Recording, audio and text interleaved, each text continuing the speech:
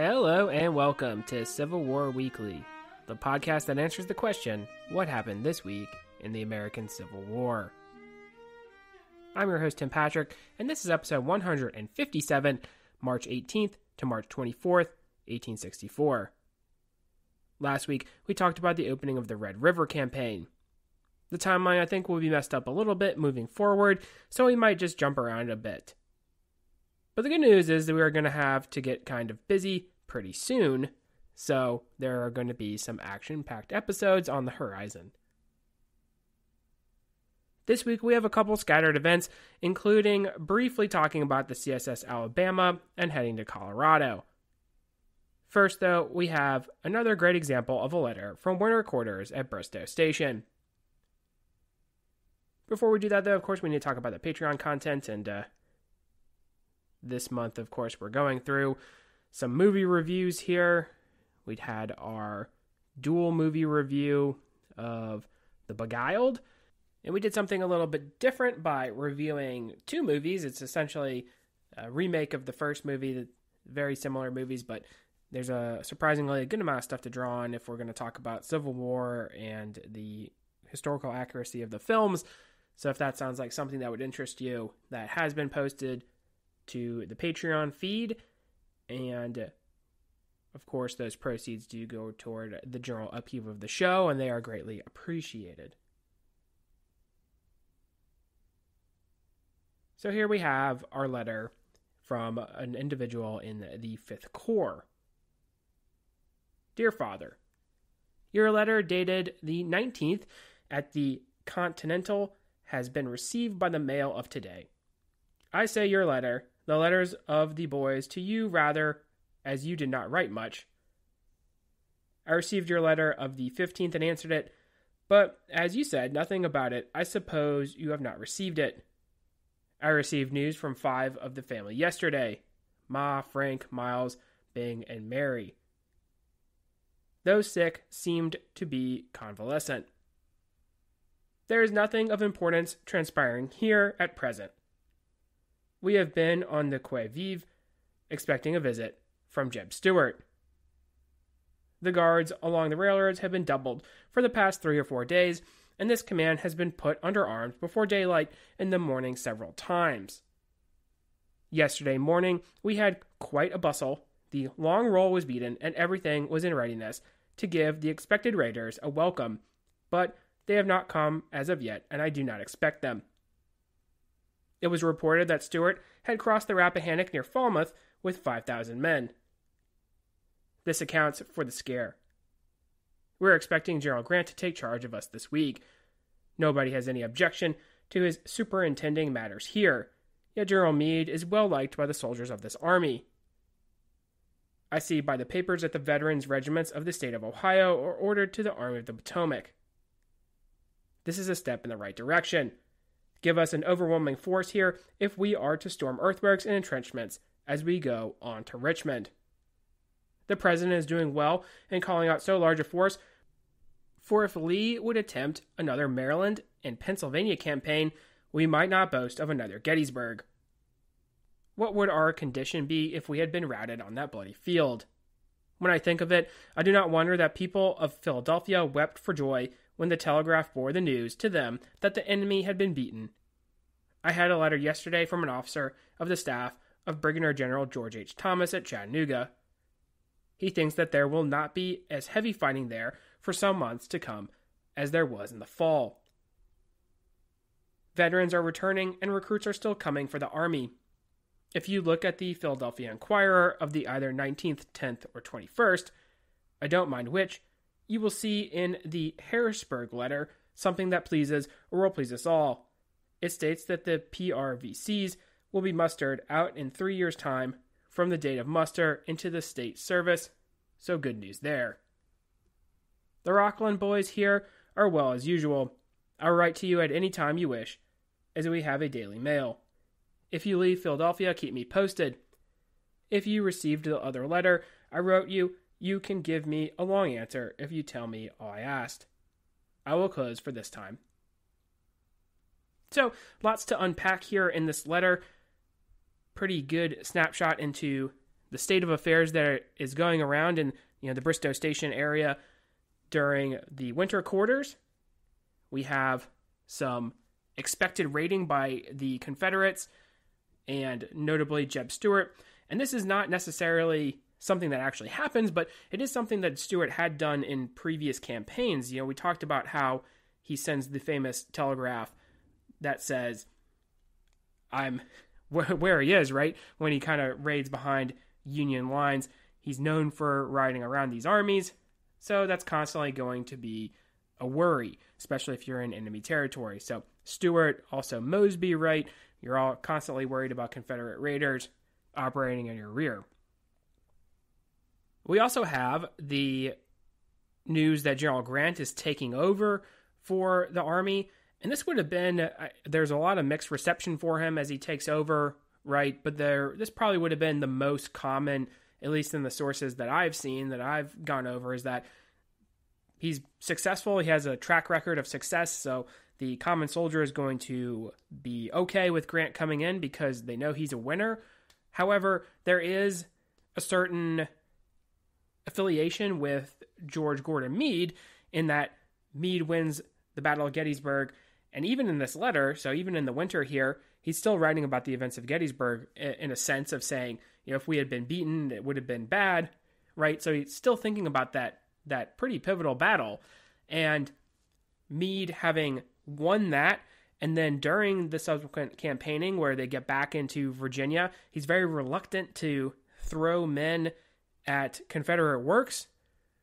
So that's going to be, much like McClellan, he's going to win some praise from the common soldier because he's not willing to waste lives in a futile attempt to try to gain earthworks or what have you. So that's an interesting look, and I think a pretty common attitude toward Grant and Meade at this stage. Finally, in this letter, we can also talk about how there are individuals that are coming into the Army, right? There's always the call for volunteers. The Union Army is constantly going to have this problem where the enlistment periods are expiring. We talked about that even back in 1862, and notably Joe Hooker trying to rebuild the Army after Fredericksburg. It's a tough task because there are a lot of soldiers that are going home, and then you end up having certain enlistment periods. And that's another thing I don't think we necessarily think about too often, is that the individuals who are garrisoning even some of these border states, they're going to be having lesser enlistment periods. So we talked about United States colored troops and their roles in their protecting supply lines and being part of the general support system. But then you also have these individuals who are coming on for lesser enlistment periods. So they're not going to waste time getting all the way to the front as combat troops. They're not going to be as effective as combat troops. So we have a lot of those individuals as well. So it's constantly kind of a churning machine if we think about it that way. So we have mentioned in the past, when we talked about Confederate commerce raiders, the CSS Alabama, probably the most famous of the rebel warships, but we have not really gone too far in depth. The Alabama was built in England in 1862, although it was not allowed to be armed in that nation due to the neutrality of Great Britain. Even though the British would eventually supply cannon for the vessel, this would have to be done outside of the nation. So the ship would sail to the Azores, where it would be fitted with a crew and guns, including Raphael Semmes, who we have spoken about before. We should consider that Federal and Confederate agents are operating abroad because there are those who are brokering this deal and those who are reporting about that intelligence. The U.S. Navy would try to stop the Alabama before she could start her career, but was unsuccessful in intercepting her from Liverpool. We'll get into it when we talk about the fight at Cherbourg, France, here later in the year, but there is a smaller squadron, that operates abroad for the U.S. Navy, and they're going to be tasked with trying to bottle up these raiders before they can even get out into sea. As it was, the crew of the Alabama would be 145, although this was probably not fully manned. Semmes would actually have trouble in acquiring enough men before setting out. He would need to offer up signing bonuses to men in the Azores.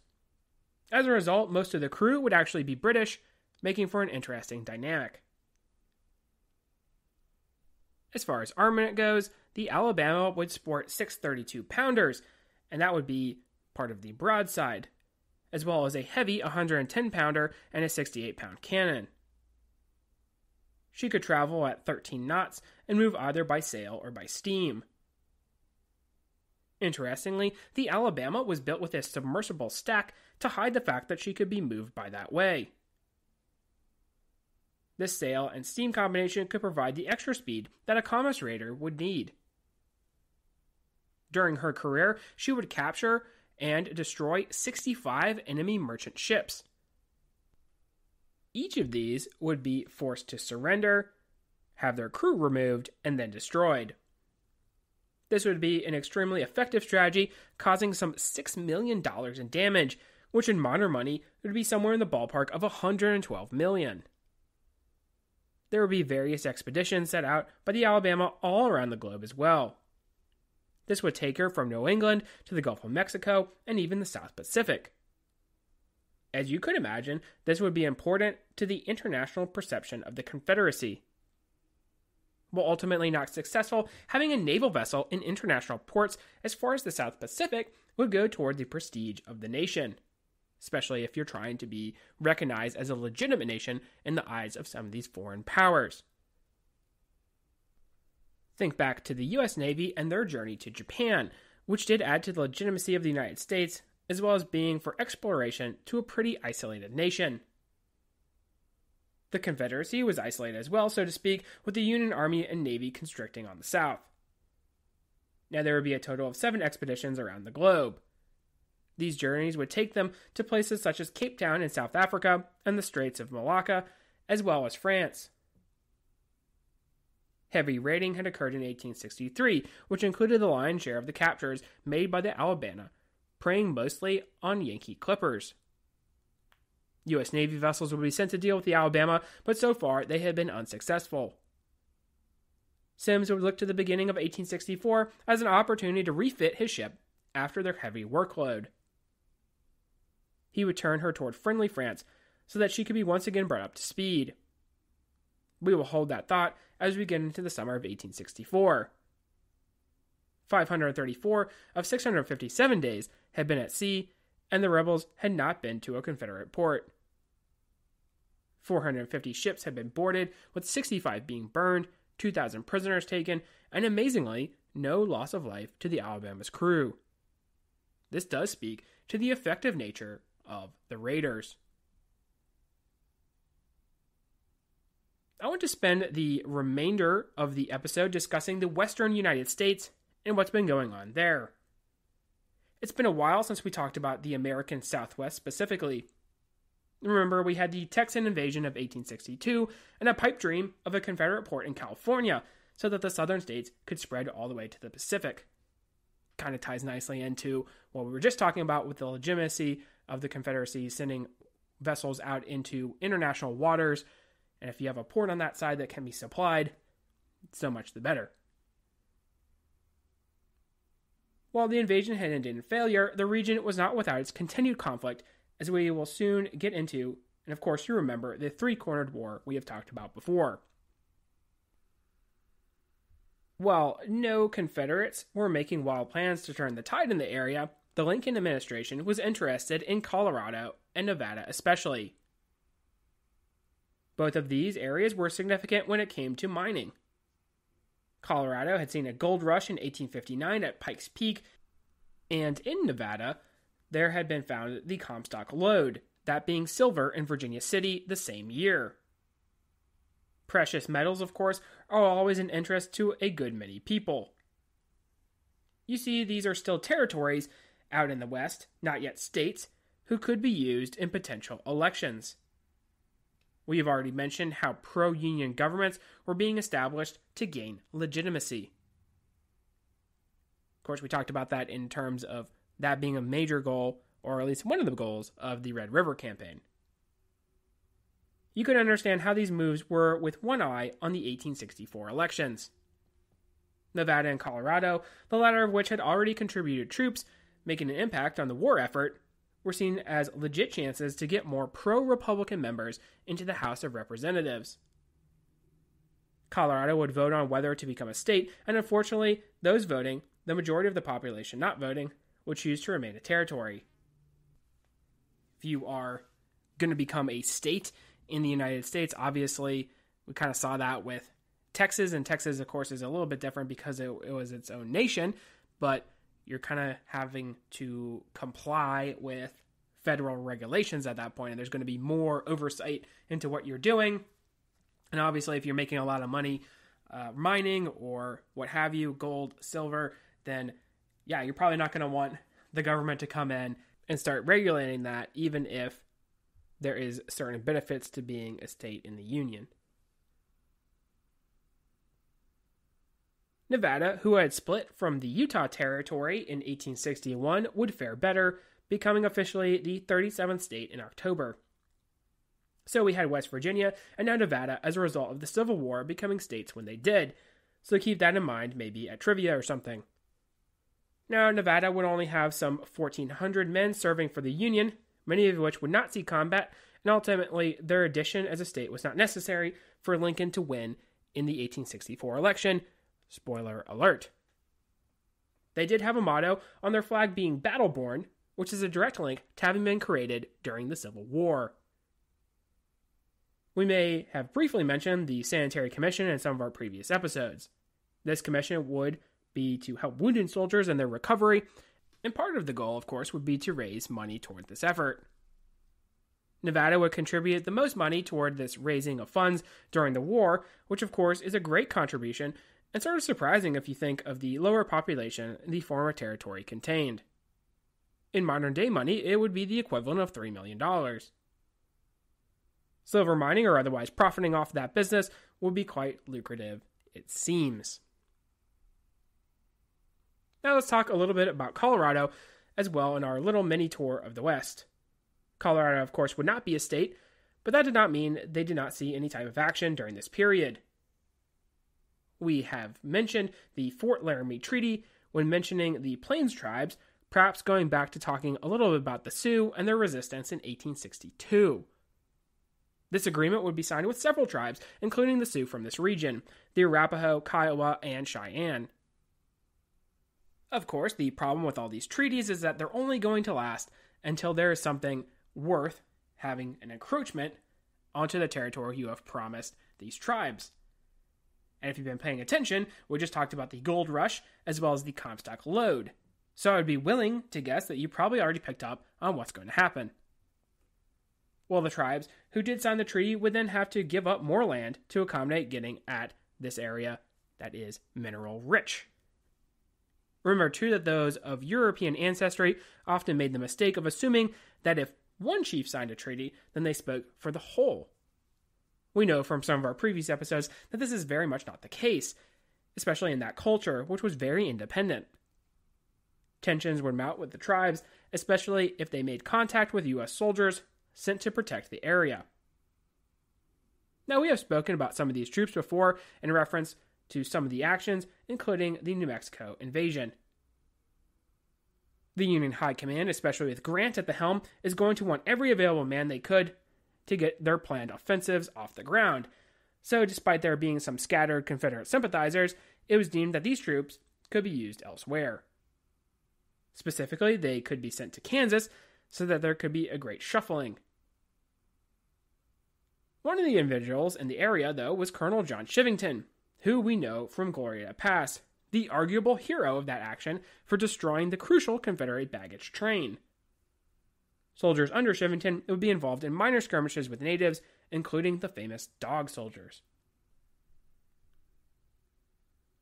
Dog Soldiers were a warrior society within the Cheyenne who would be primarily involved against the white encroachment into the West. It's actually speculated by some that Chivington was intentionally creating these actions so that he could remain in Colorado, as moving east to Kansas, and maybe even farther, was something he didn't want to do. You might have to make a call on that, on whether you want to take your chances against the Dog Soldiers, and you're very, very rarely ever going to see them. You know, there's going to be some hit and run tactics probably. There's not going to be any major battles. Obviously, there's still some danger there if you're involved with a warrior society, or if you're going out further east into, say, Kansas, and you're getting involved with maybe bushwhackers, or even, as we're going to see, a brief Confederate foray into Missouri, which is going to involve some fixed battles, then that might not be as appealing. So you might have to take your pick there. Thus, the Colorado War, as it would be called, would begin in March of 1864, with soldiers mostly confronting bands of these hostile tribes for stealing mules or horses from the military. Now we will get into the relative conclusion, or at least the most famous event involved in the Colorado War, that being the massacre at Sand Creek later in November. This will also include Chivington, so stay tuned for that, although it will be a long time coming, with a lot of things in between. But it is still good to have an introduction to at least see what is tying down troops that could otherwise be sent east. While we are on the subject of conflicts with natives, we do need to talk about another ongoing conflict that would have action going on in 1864. This would be the Bald Hills War in California. Now, we have talked about how there is not a whole lot in terms of action against Confederates if you were in California. The sort of exception being that there was a column from California, which included native Californians, that would go to New Mexico and skirmish a little bit with some Arizona Confederates. Now, they kind of miss out on the entire 1862 Texas invasion campaign, right? But at least they are involved in some action. Well, we have the Bald Hills War, which would include some action between the Wilkut people and California volunteers. Humboldt County would be the site of this conflict, and of course we have a common theme to our stories here today. This region will be cultivated by farmers in order to provide logistical support for miners in the area. Obviously, this encroachment and the crossing of the Wilkut land would lead to tensions and war in the late 1850s. This, unfortunately, would also include militias engaging against the peaceful Wyandotte people in what would become known as the Indian Island Massacre. Most of the elderly, women, and children would be victims of this massacre that estimates the casualty figures ranging from 150 to 250, with the majority of them perishing. We have a particularly graphic account from a California newspaper. Blood stood in pools on all sides, the walls of the huts were stained, and the grass colored red. Lying around were dead bodies of both sexes and all ages, from the old man to the infant at the breast. Some had their heads split in twain by axes, others beaten into jelly with clubs, others pierced or cut to pieces with bowie knives. Some struck down as they mired, others had almost reached the water when overtaken and butchered. So obviously not a very pretty picture there, and we will talk, unfortunately, about additional massacres when we get into the Sand Creek Massacre, as we mentioned, in Colorado in November of 1864. Colonel Francis Lippett, a Rhode Island native, would take over the Humboldt Military District in 1861 after the outbreak of the war. He would set about trying to bring the region to heel, especially considering many of the farmers had abandoned their lands. They would wage a pretty effective war against Lippett, controlling much in terms of the territory. In fact, given the heavily wooded terrain of the region, it was punctuated by smaller-scale skirmishing, which of course is not conducive when you want to bring on a decisive engagement. Lieutenant Colonel Stephen Whipple, who would go on to participate in Crook's campaigns against the Apache, would take over for Lippett in 1863 and begin campaigning once again into 1864. He would kill or capture many of the natives in the region by implementing a policy of more frequent patrols and skirmishing.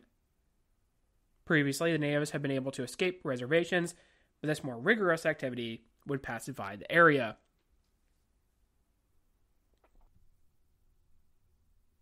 So we will bring today to a close. This week we talked about the CSS Alabama and her activity all around the world. Eventually, the buck is going to stop for the effective Confederate commerce raider, but we will get there soon enough. We also spent some time in Nevada, Colorado, and California to discuss events going on in the West.